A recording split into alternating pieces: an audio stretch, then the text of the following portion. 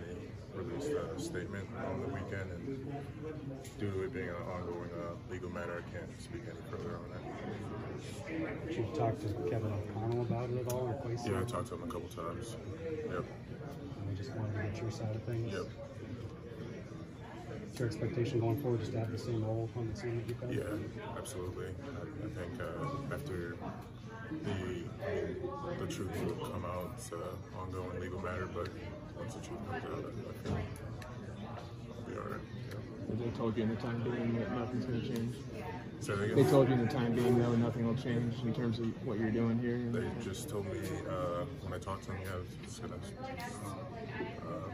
as it's like going on, as it's being processed, it just is what it is. It's unfortunate, but it's unfortunate that the team has to see this. But I mean, like I said, once the truth comes out, I'm confident my role is the exact same as it was.